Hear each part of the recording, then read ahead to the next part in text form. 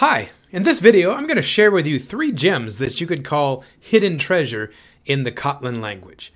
My name is Shad Sluter and I teach software development at Grand Canyon University. So this video is part of a series of mobile development, and Kotlin is a very important language when Android development is concerned. And so what we're going to look at here are 3 things that you may not have known you can do with Kotlin. Number 1 is what we would call extension functions. So let me give you an example of an extension here. So let's delete the original hello world, and I'm going to paste in some new code.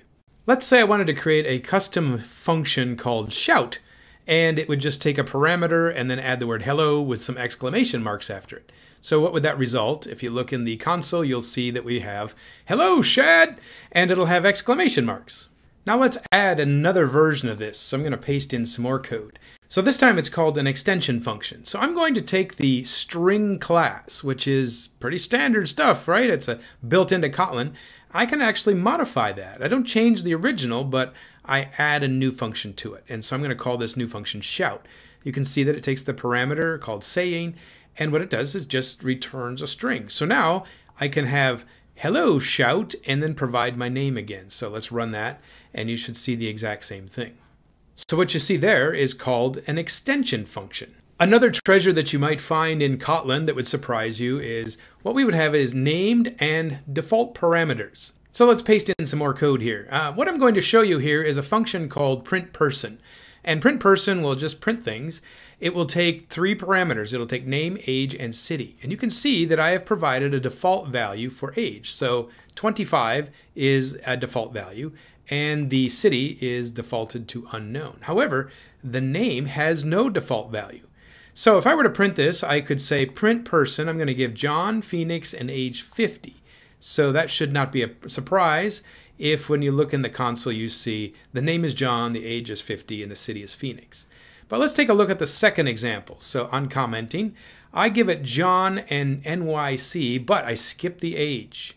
So what is the age going to be? Let's find out. And we find out that the age defaults to 25. So that's kind of a cool idea. So if the user doesn't provide a value, you have a default value. So if you got nothing, then you can change it to something. Let's take the next example down here. So if I provide just John, then the other 2 default values will kick in. So John is 25 and the city is unknown. But if we look at the last example here, I can say take 45 and Phoenix, and you can see that it's throwing an error. It says here no value is passed for name, and which it is not allowed to do that right now because there is no default up here. I could fix that. I could just say that string equals no name, and now if I run it, we can see that no name is the first person's name. So that's a pretty cool feature that you might find in the treasure chest of Kotlin, is that you can have default names for parameters as they're passed into a function. So the third function that we're going to see here is called Destructuring Parameters. Now you may have seen this in JavaScript or other languages, but for some people it's new.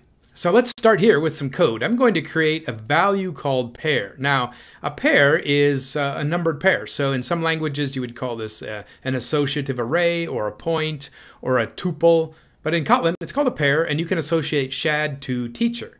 So if I wanted to say person 1 is pair and first item, I could assign it, and pair second and get role 1. And so when I print that, it's going to show me at the bottom, it's going to say Shad is teacher. So that is assigning values without destructuring. Now I'm going to show you the new thing that you can do in Kotlin. So let's pair this up again. So let's do destructuring this time. This time I'm going to assign pair to person 2 and role 2. And notice how it's assigned. It's automatically picking first and second and putting them in. So now if I print that, I should get the same results. I have Shad is teacher, or the teacher as it might say here. But it is an assignment here. This is the new stuff. It's destructuring. So if you have lots of values in an array or in an object, then you can simply assign them with parentheses. So destructuring is a cool feature that you find in Kotlin. Now I've got some more features, so I'll put another video here if you like that one. Follow the next and I'll show you some more features. Also, I'll put a playlist here. If you want to learn Kotlin from scratch and become an Android developer, then join me in the playlist and we can go to class together. Make sure you subscribe if this is interesting to you, and I'll see you soon.